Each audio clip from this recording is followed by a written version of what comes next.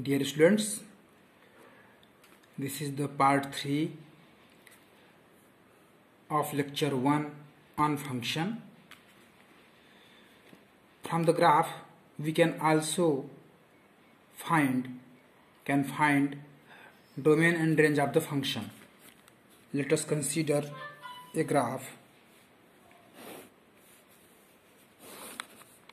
This is x-axis, y-axis, and this is a function. Suppose endpoints of this curve are also included in the graph. Therefore, domain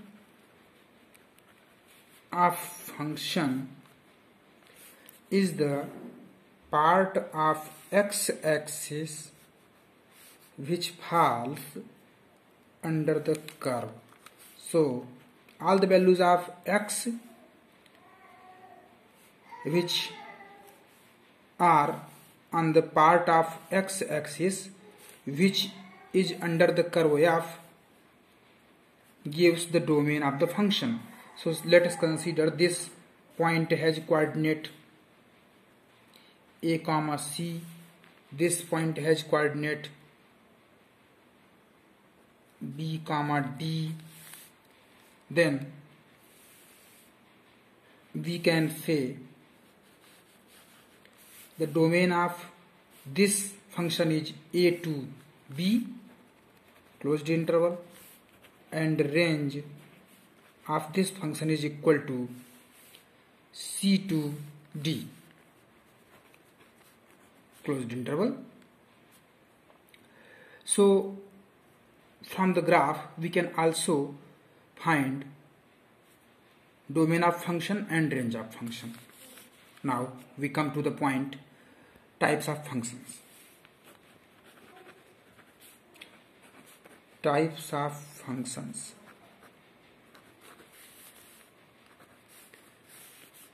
There are three types of functions. First, in our syllabus of class 12th, first one function which is called injective function. Second is onto function which is called surjective also, and third is one and onto function. It is also called bijective function.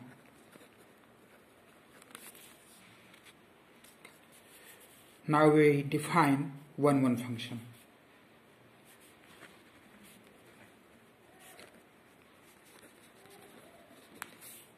A function f from a to b is called one if different elements of its domain have different images in codomain.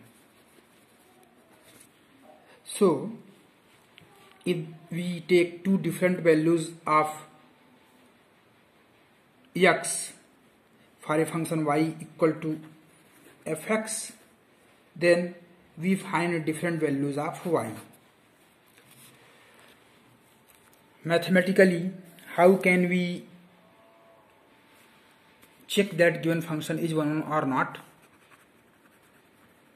Or procedure to identify that given function is one or not. Let x1 comma x2 belongs to domain of function f. Then fx1 equal to, if fx1 equal to fx2 implies that x1 equal to x2, then function is 1 1.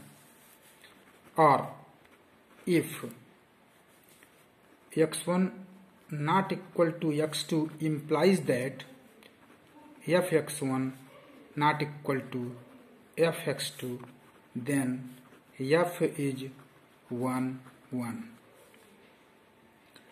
So these two concepts are used to check whether function is 1 1 or not. Let x1 x2 belongs to domain of f. That means there are two different values of elements x1 x2 of a domain. Then their corresponding images must be different, or if their images are same, that means the elements must be same. So this is the procedure to check whether function is 1 1 or not. If x1 x2 belongs to domain of f and f x1 equal to x2 implies that x1 equal to x2, function is 1 1. If x1 not equal to x2 implies that f x1 not equal to x2, then f is 1 1. Next we will take some examples how to check that function is 1 1 or not.